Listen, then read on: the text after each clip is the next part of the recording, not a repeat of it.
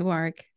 Hey, Nicole, and g'day, Tradies and Business listeners. I'm so pumped for this episode. You're very enthusiastic today. We're talking about something dear to my heart, Coxie. It gets me all like sweaty and a little bit excited, actually. I think it gets lots of people hot under the collar. Oh, I think so. But not for all the right reasons. All right. Now, I think we have a joke, Nick. We've got a topical joke. We've done it again. I think this is like the third or fourth podcast in a row. I haven't thought about how I'm going to segue, though. No, I don't know if you can. And maybe our guests will be able to help us out with this because they're not shy of a joke themselves. I'll give it a shot. Hit me with the joke. I'll see if I can segue.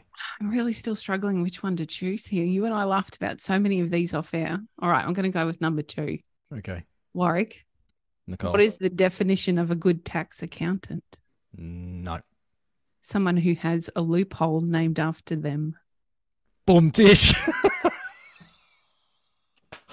Oh my gosh. I feel like I want to do like a whole series now. I have so many more, and we laughed more and more the further we got into this. We're going to have to invite lots more accountants to be on the podcast so we can see how they respond to the really sometimes quite nasty jokes. Give us another one, Coxie. Give us the plan B. Oh no, hang on. There was a really good one earlier.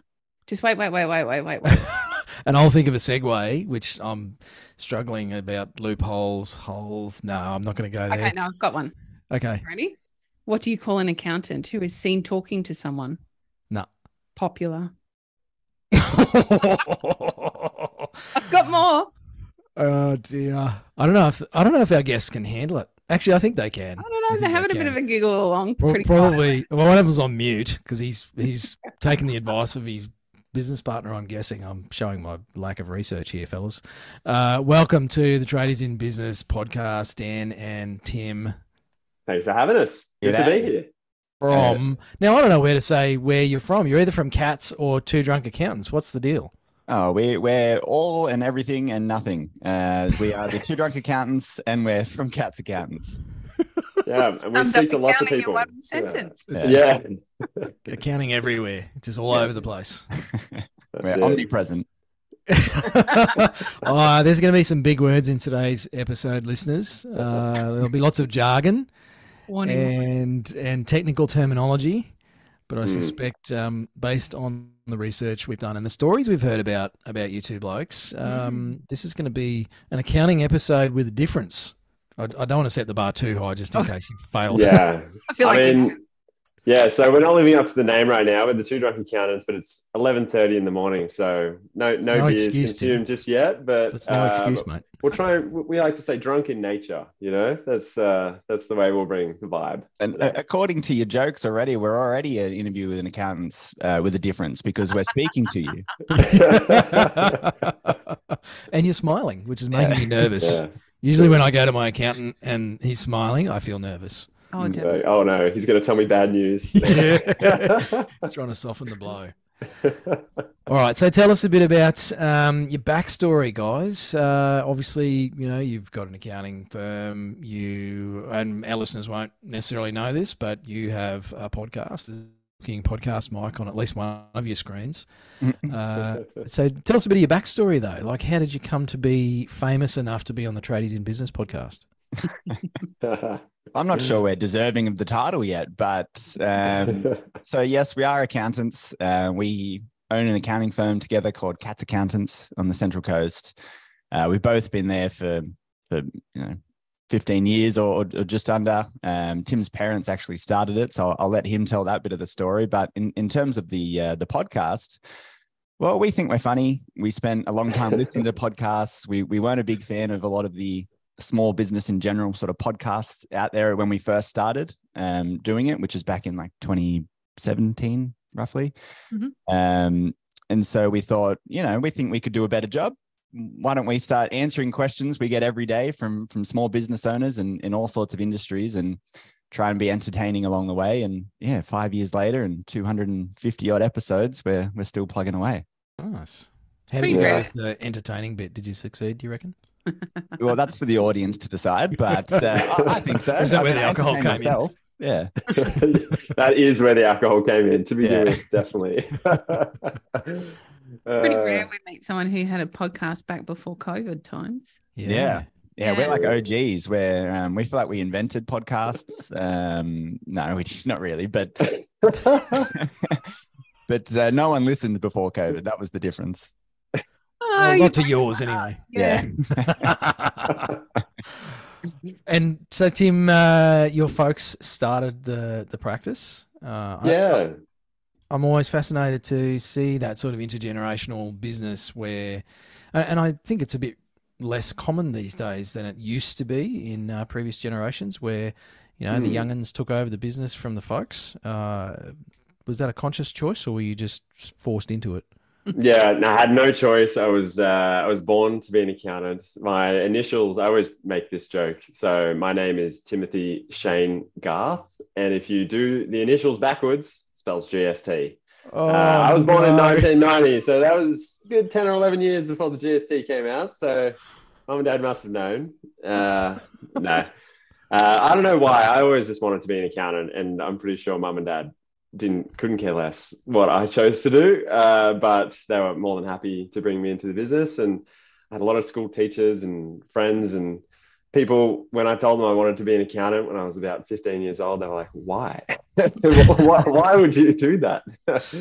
And I had no idea what an accountant even did, but for me it was about staying local on the Central Coast and trying to pursue lifestyle, which is kind of ironic because business ownership or working in a family business and lifestyle may not go hand in hand, but or you've got to work really hard to make that happen. So yeah, that's really why I got into the family business. I just saw it as an opportunity to keep living where I wanted to live and to embark on a career. So it's been good. It's worked out pretty well. I'm going to presume if you gents have been doing this for 15 odd years, that it's something that you do enjoy. What is it about it that you enjoy? Don't screw your nose up, Nicole. Yeah, what is it? Ugh. What's it that you enjoy about it? I can't even get that out. Just collecting tax on behalf of the government. That's just gives you a buzz. Gets me out of bed in the morning. Yeah, I wake up in the morning. The first thing I think of is just, I love tax. How good is tax? I just want to do more and more tax and compliance. Just gets me going. I think what keeps me going in the industry is one, when I first stumbled into it, as Tim said, I didn't really know what it was. I knew that tax was a part of it. I knew that supporting small businesses was a part of it, but I didn't know what that meant. And as time's gone on, it's sort of evolved. But really the main thing that stayed consistent the whole way is I just love trying to help small businesses. It's something I feel passionate about. Tim and I have similar goals in life. We both stayed on the coast because we wanted to have the coast lifestyle and not go pursue a job at one of the big four, who are not in the good books at the moment anyway. So we really have a passion to do that for ourselves and for our clients. And that's something that just keeps me wanting to learn more about my clients and the people out there and help as many people as possible. And that's why something like the podcast was such a great fit, because we can get more and more information out to more and more businesses, and that makes me feel good. Yeah, I totally agree. I mean, growing up in a family where my parents owned a business, I know it was an accounting business, but I definitely saw firsthand the stresses and the different lifestyle that you live when you're a business owner. And there were pros and cons to that, but I think that definitely is at the heart of my passion for trying to help our clients and business owners do better, whether that's win more time back or make more money or just have more peace of mind that they're doing everything right by the government when they lodge their tax. Those are all things that are pretty important to me.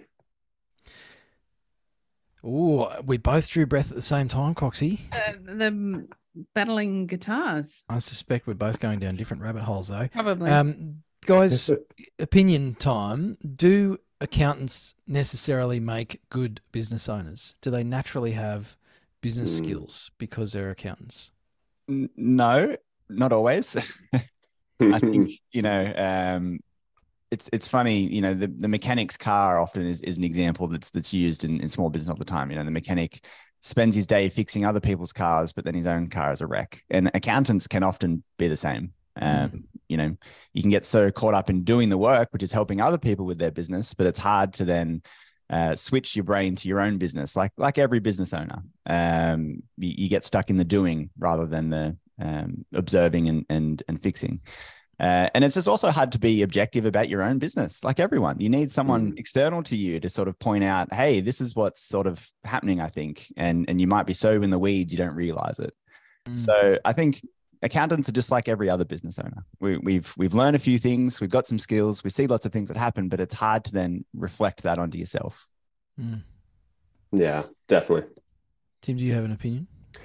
Do you guys have to have the same opinion because you're in business together? Is it like Coxie and I, where we just naturally have to agree on everything? We no, just crap because we don't. I don't know. Somehow we do generally.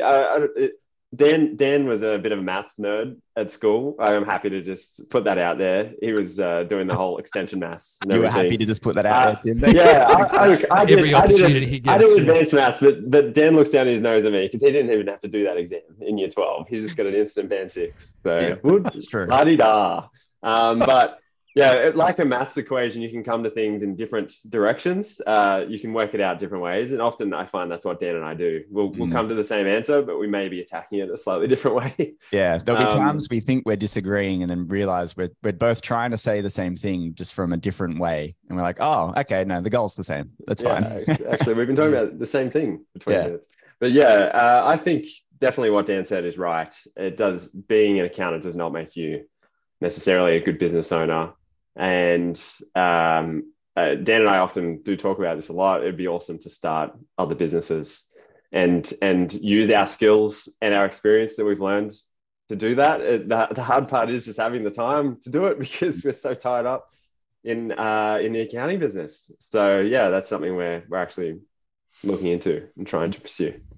I asked that question because I believe that there's a fairly common misconception amongst small business owners that accountants know business. And I studied accounting and I actually interviewed for it was the Big Six when I was a boy. But a few changes have happened in the last few years. Might be the Big One or Big Two soon, who knows? Yeah. The Big None would be great. Yeah. And you know, ran an accounting firm for a while and been in financial planning and stuff, as well as some of the other roles that I floated through. But I think people just naturally assume that their accountant knows how to run a business, and so they perhaps unconsciously end up deferring or abdicating a lot of the decision making and the responsibility to their accountant. And then, you know, for us as business coaches and mentors, we sort of hear these clients, these business owners say, oh, my bloody accountant didn't tell me this and they didn't do that. And it's like, well, did you tell them what your plans were? Like, well, they're not mind readers. Yeah, they're accountants, but they're not, you know, looking into a crystal ball going, now I know that you're going to grow your business and you're going to sack this guy and you're going to push into that marketplace. Like it's just, it's not a default that every accountant knows how to run a business any more than every builder knows how to build a great house.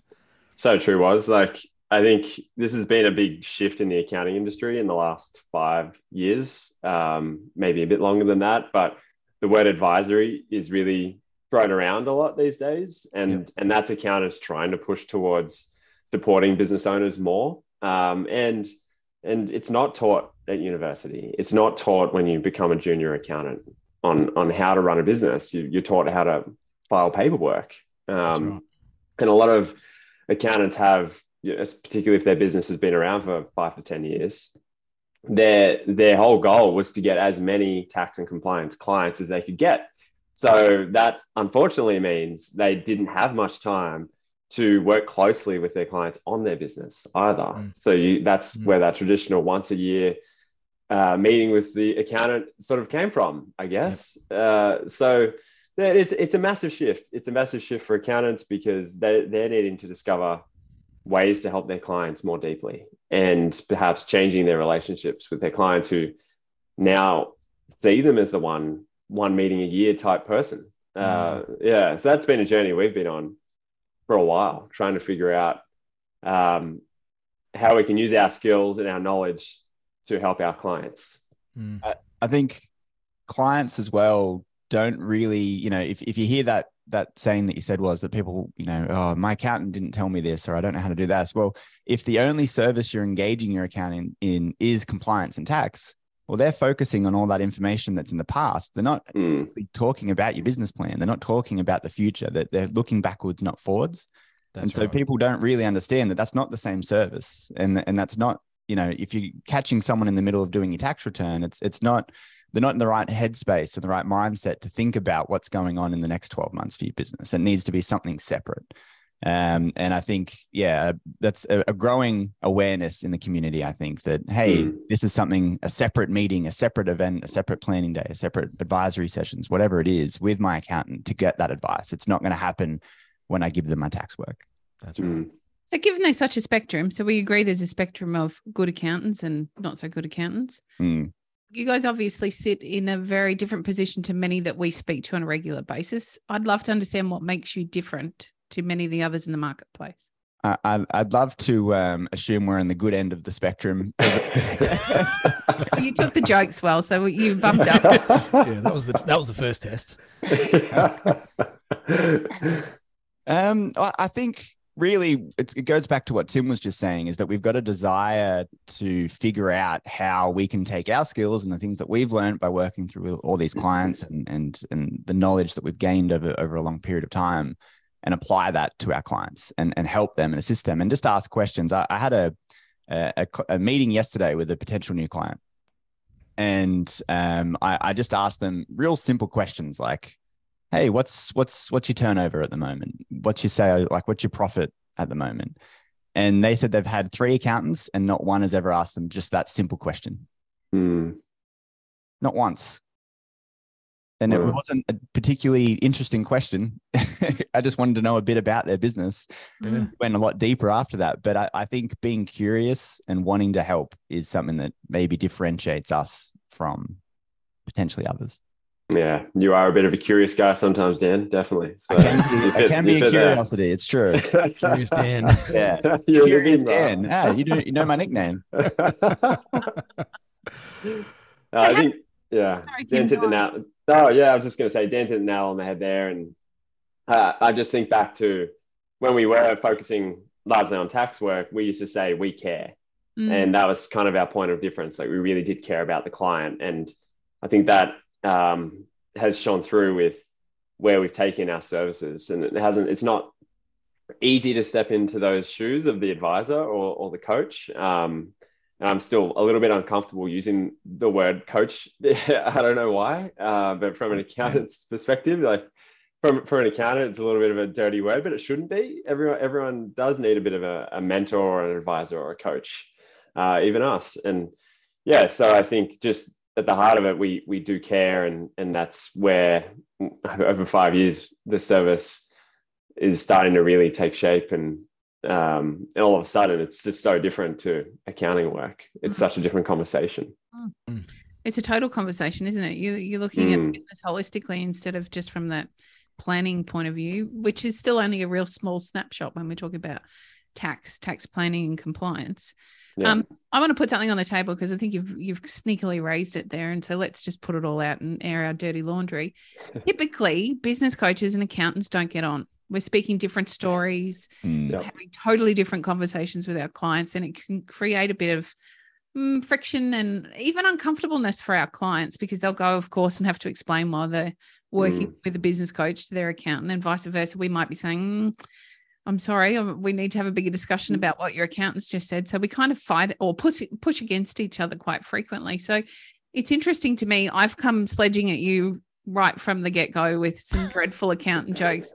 You've clearly identified, and quite rightly so, the discomfort with the whole business coach or the coach label, something that Warwick and I probably agree with. I hate being called a business coach. I think there's this typical, I don't know, thought process that goes immediately to 10xing your business, and I'm the biggest banker in the room, right?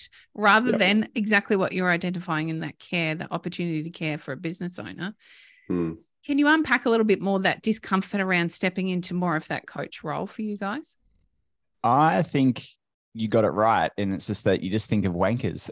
You just think of... Why did you just make eye contact with me, Dan? Yes, I did. Yeah, yeah.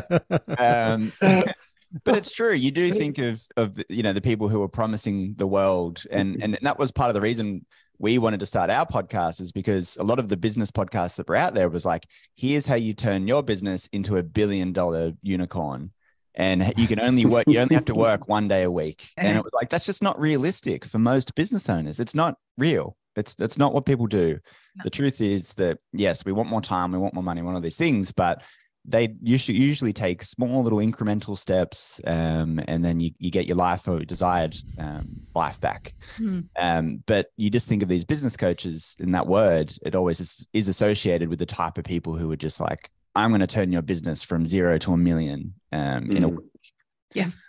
And it's just not a holistic view. It's not the right approach. And I think that's why we sometimes resist calling ourselves coaches, because we don't want to be painted with the same brush. Guys, do you think there's a place for both?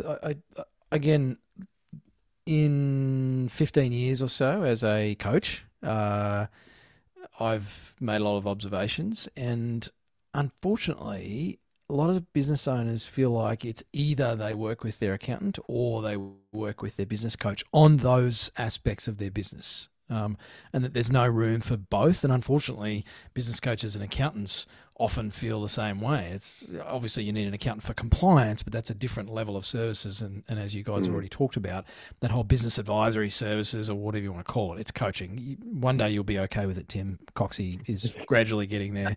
It's taken him many years. But do you think there's a place for both with a business?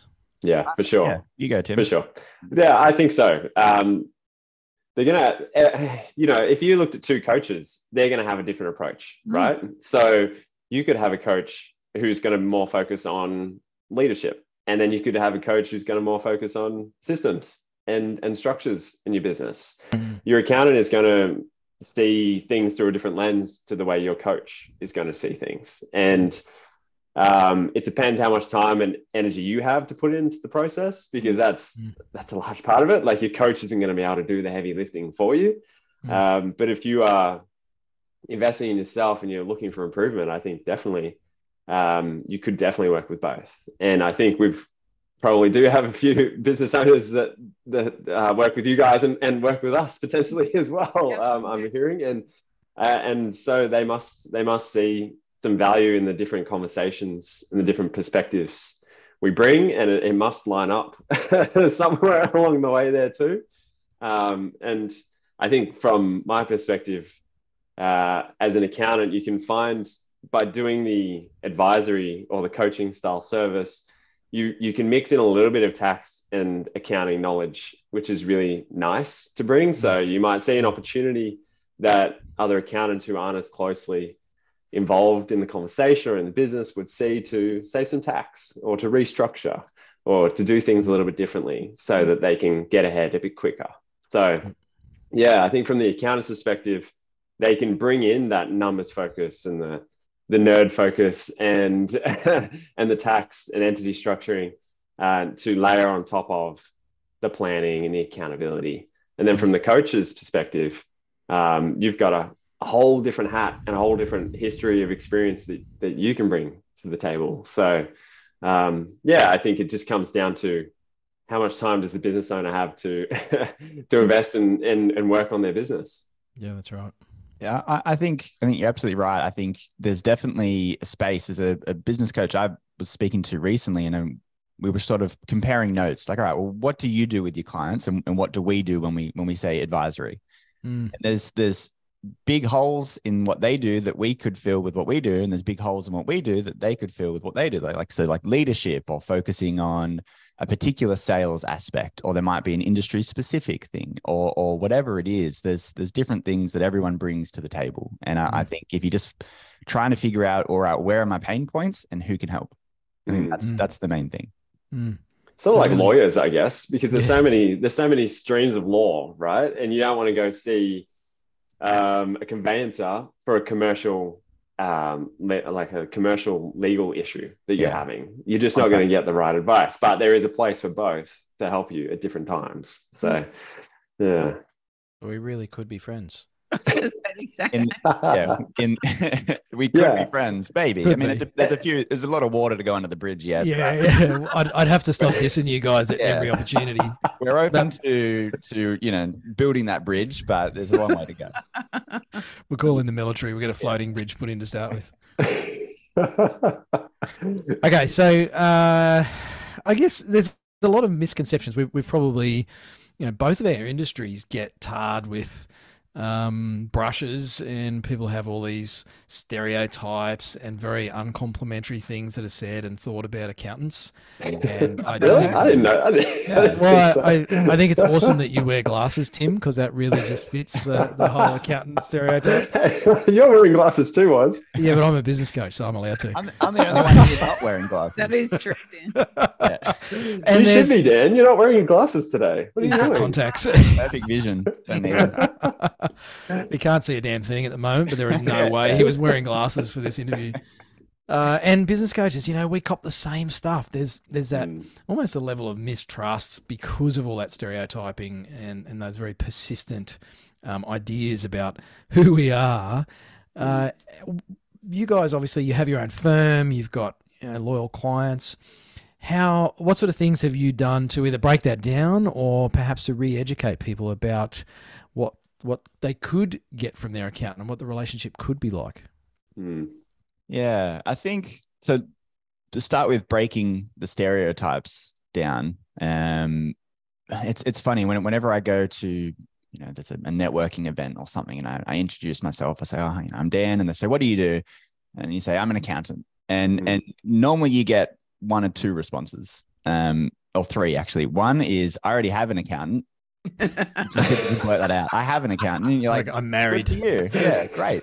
Yeah, they've got they're just like pointing to their ring, basically. Yeah. Oh, you're a female. I'm a male. I'm married. Sorry. Oh, sorry. This conversation. Already got one of those. Or you get their eyes glaze over because they just immediately lose interest in you as a person. Or I have a lot of people say to me, and I think Tim gets the same, you don't look like an accountant. Yeah.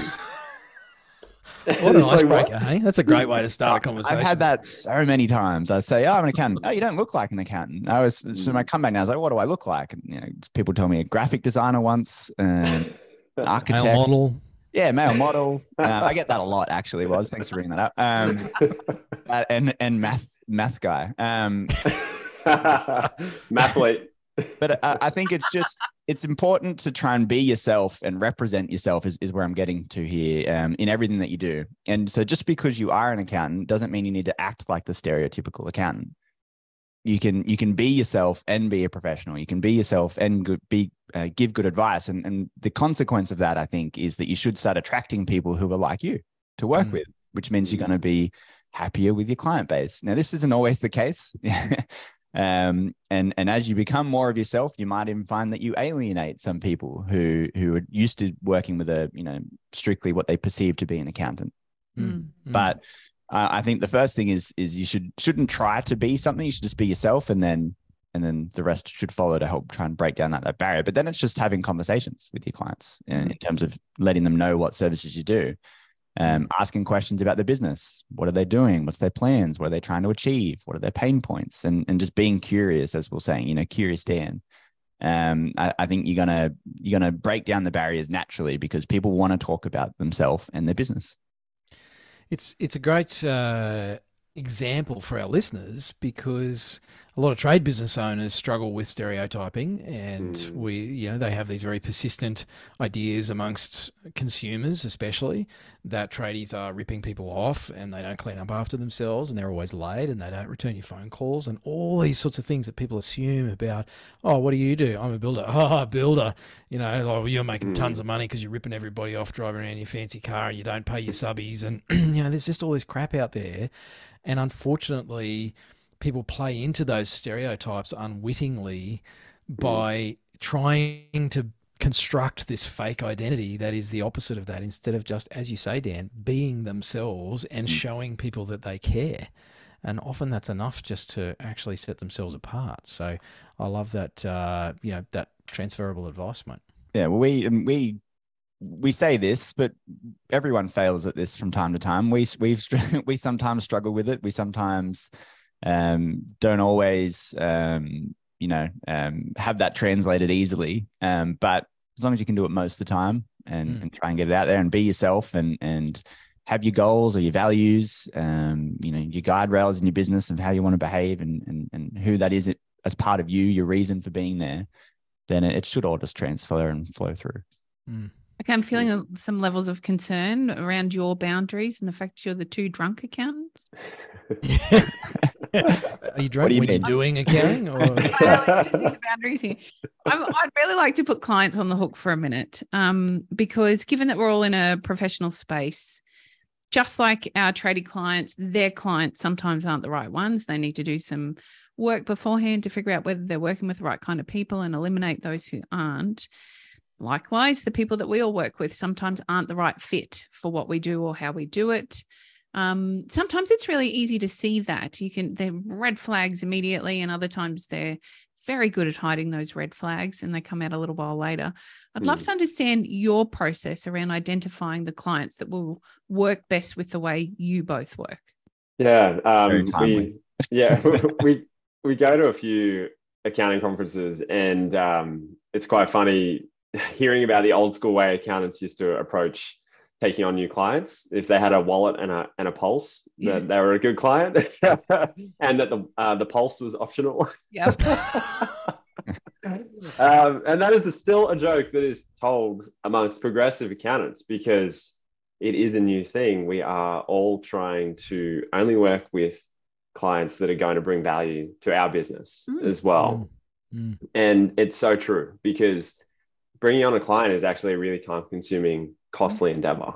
The meetings, the gaining of trust, and then figuring out how each other works. It's really time-consuming. And then if they don't stay a client for very long, you feel like you've wasted a lot of time. So we've definitely focused recently, and have made plenty of mistakes as well. But we've tried to work on some systems to try and weed out people who don't fit our value and our purpose. So that involved us being really clear on why we're in business, who we want to work with, and then also building in systems with our team so that they can help with that process. There's not just a straight to Dan and I, the partners in the firm. There is a couple of gateways they need to get through. And if they're getting through to that point, it's definitely someone who's going to likely be worth sitting down with for a chat and talking about how we can help them. That's even looked like a points system. So the clients may not, or prospective new clients may not know it, but we may be asking them questions and then assigning positives or negatives based on their responses. Like, do you have many overdue tax returns? or are they only asking about tax? Is that the only thing they're asking about? Because we want people with a growth mindset. Yes, definitely. Don't pay more tax than you should. But if that's your only focus, then I don't know if we're the accountant for you, because we want to talk to you about more things than just that. So there's just some examples of how we weed out people who may not be the ideal. Have you found that the podcast has assisted with that early weed out, because you're talking frequently to everybody? They're listening, right? They're getting a feel for you well before they then make that first contact. Are you finding that that's helping to identify the right kind of clients for you, or they're feeling attracted to you in that early phase because they've heard your podcast? Or are you using it as a tool as part of that screening? Go and take a listen, figure out who we are. How does that work for you? Question. Yeah, we haven't proactively sent people to the podcast as a tool to be like, hey, go listen before you come in for your first meeting, which is a good idea. I should write that down. You can have that for free as well. Yeah, but we do tell people about the podcast, and there has been new leads, new clients coming through who were listeners to the podcast first. And I do find that the conversations I'm having with those new leads are a lot better than the conversations I'm having with just a cold lead who's just found us some other way. Because they do know who I am. Sometimes it's unnerving they know who I am. And because you forget how much you talk nonsense on the podcast about like, hey, let's talk about my trip on Bumble this week, which is what we talked about last week. It's on Bumble now. And so they come in, and like even in a meeting yesterday, it wasn't a new client, but with someone, and he was asking me if I'm still doing my meditation and grounding, and I'm like, what? That's like, hey, podcast, of course. That's right. Yeah, that was like 3 months ago. Yeah. In summer when it was nice and warm. And Yeah, when I wasn't just staying in bed to stay warm. So yeah, it is a really good tool for that. I think it does help people realize who we are and what we're about, and those conversations have been better. They haven't always been the ideal client in terms of size and the services that they need, but the conversations have been better. Have you found the same, Tim?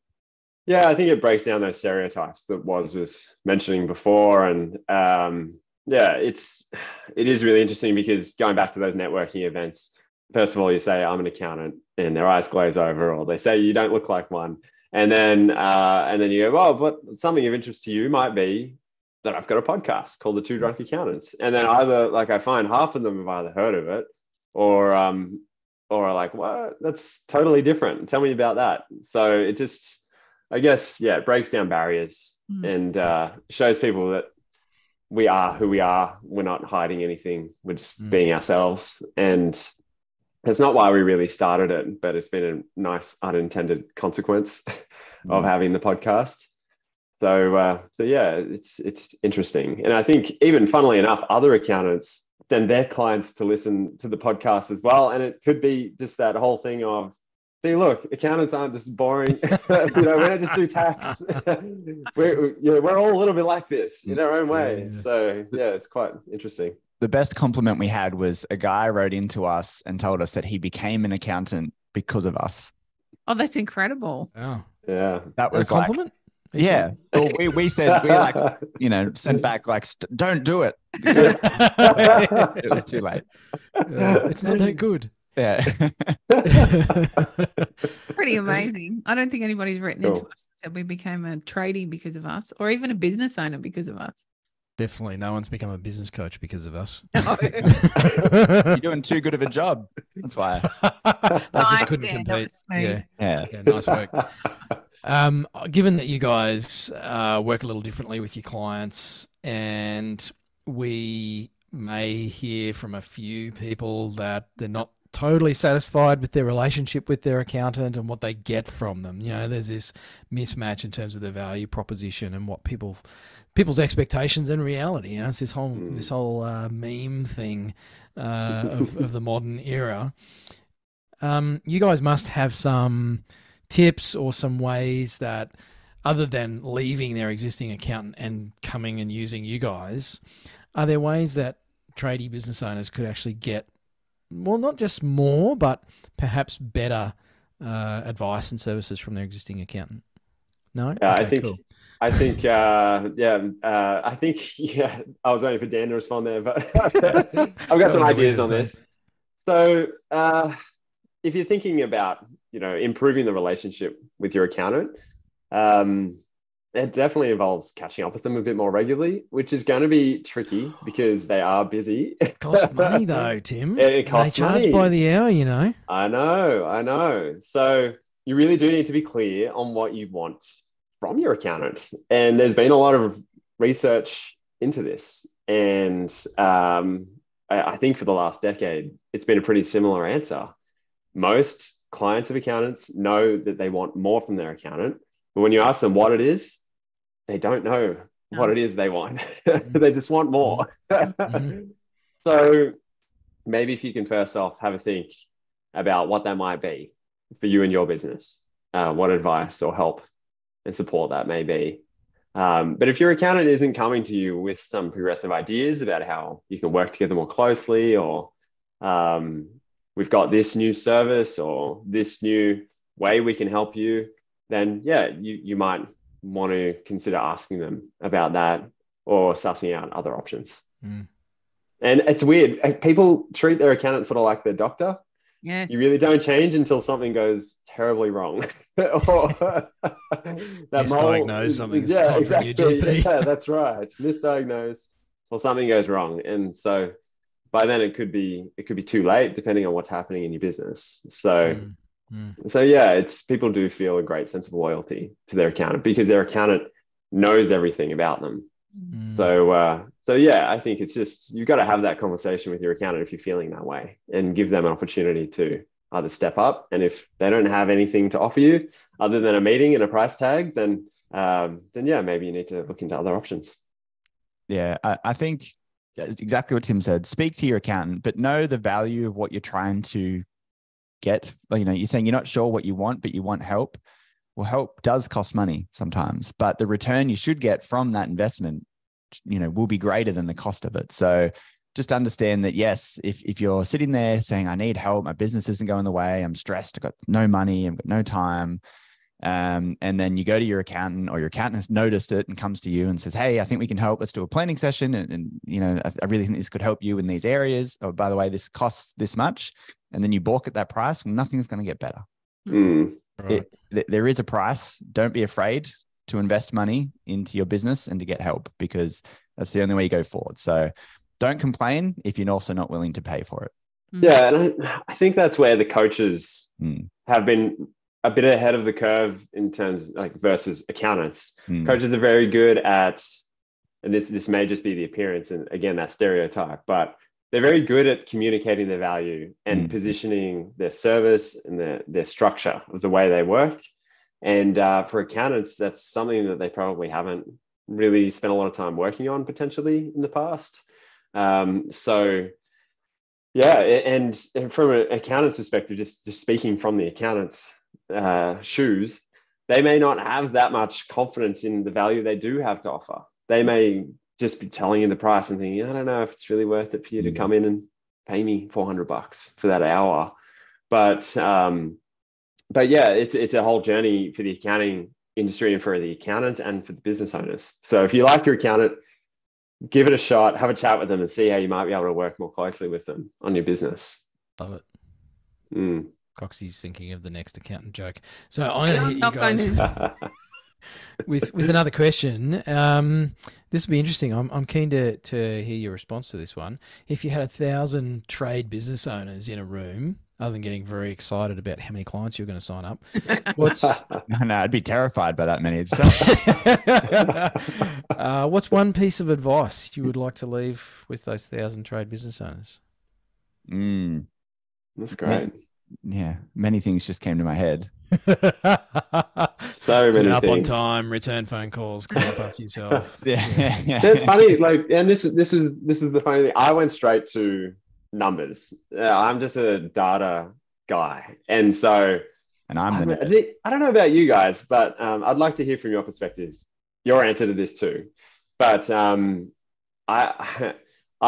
think timesheets and margins. Yeah, okay. That's where my head went straight away. So I want to know more data on the profits you're making, on the work you're doing, because most people are just sending out quotes, doing the job, hoping they made a profit. That's what I'm seeing. You might have a business coach, Tim. Who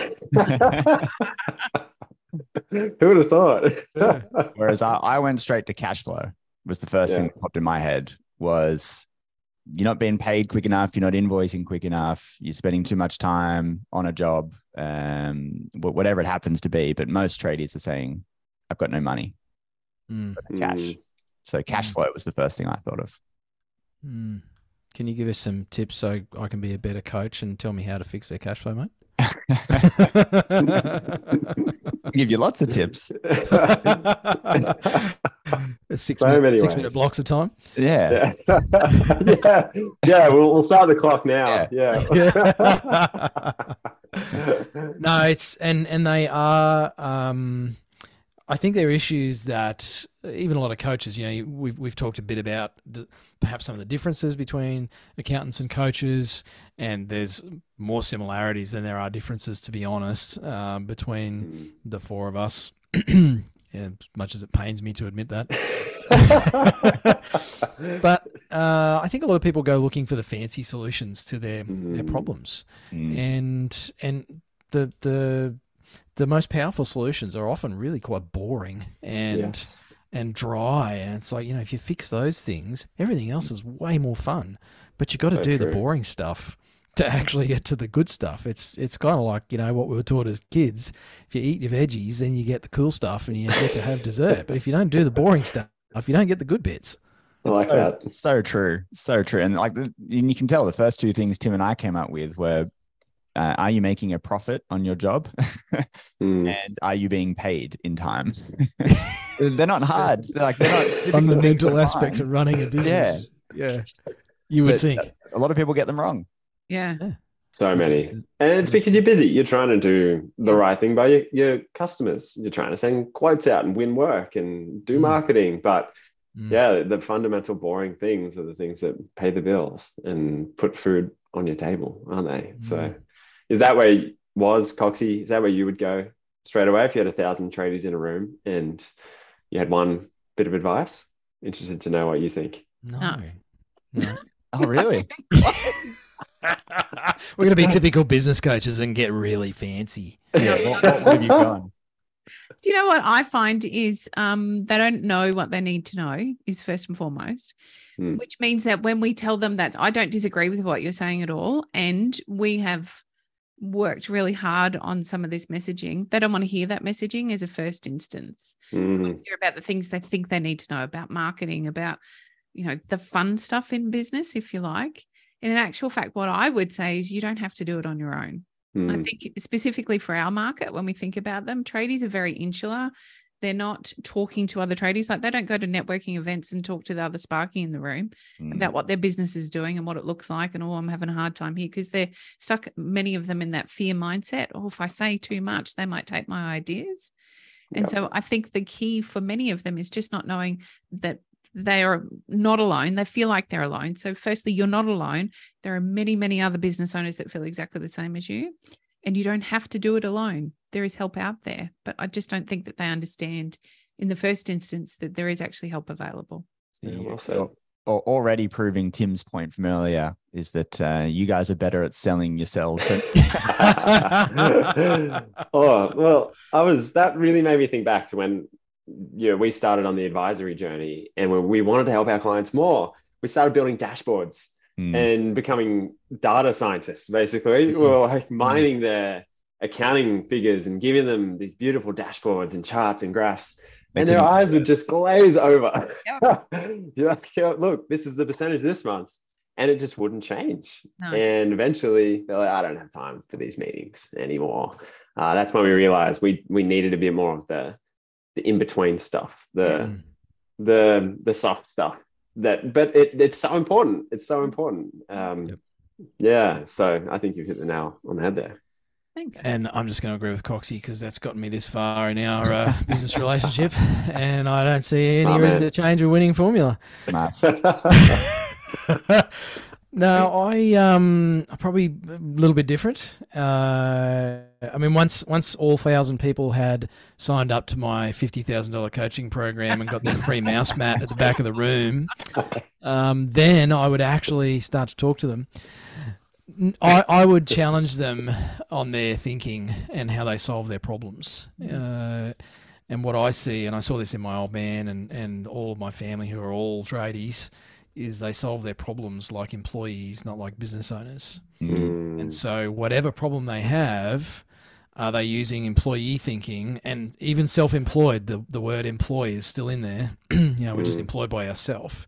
Yep. Are they solving their problems with employee thinking or business owner thinking? And that usually leads people to go, well, what's business owner thinking? It's like, well, how did you solve your last cash flow problem? Oh, I went and worked more. Yeah, exactly. The only tool employees have is to work more hours. If you want, when we were all employees and we wanted more money for a holiday, what did we do? We either worked more hours or got a second job. I did it. I had 2 jobs when I was in my 20s. I was working as a commercial accountant, and I was filling shelves at night times to pay my car off quicker. Like, that's the only tool I had. I had no other way to make more money. But business owners solve problems in different ways. Yeah. They look at all the other stuff, they look at the things you two guys talked about, am I making enough profit on my jobs?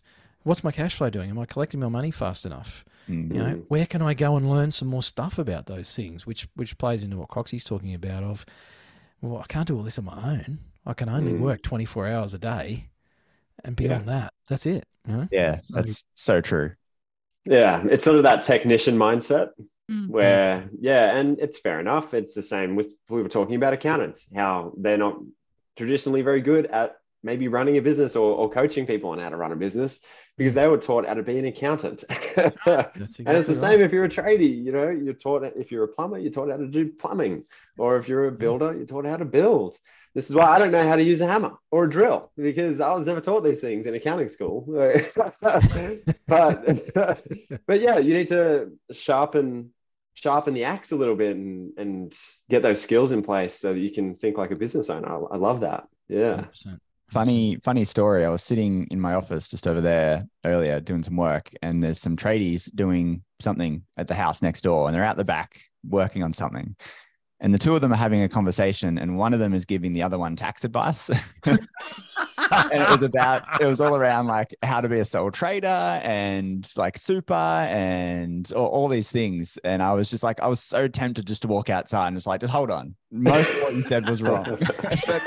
Let's talk about this. Love it. But like, yeah, I think they don't know, as you said, they're thinking from a technician point of view, as Tim said. So I think you've hit, you know, like all of us have done, ironically, we've been hitting a lot of nails on the head today. Yeah, no pun intended there. And not making any puns. No.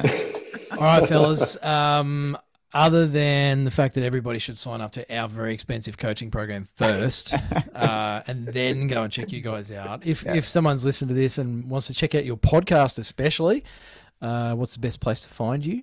Anywhere you find podcasts. Two Drunk Accountants is on all the apps, like me, and you can.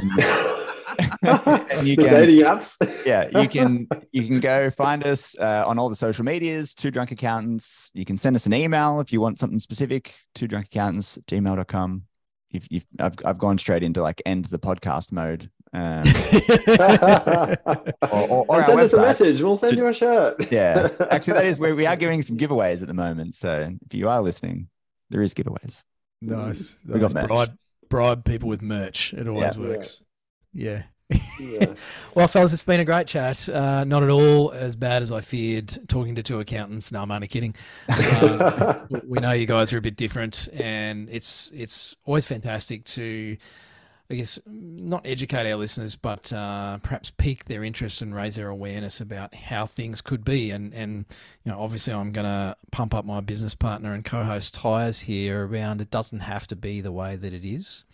And people don't have to do it on their own. And that's a message that we want to get out to you listening to this episode is, you know, business doesn't have to be overwhelming and confusing, and your numbers certainly don't have to be that way. You don't even need to understand tax and compliance. I mean, that's what accountants take off your plate so that you can be talking to them or to your coaches or to both about actually changing what you're doing currently. So go have a listen to these two fellas. They seem like they have a personality, at least between them. And we add up to one. I couldn't finish without a sledge. Yeah. And we would like to thank you for listening to this episode. Thanks, guys.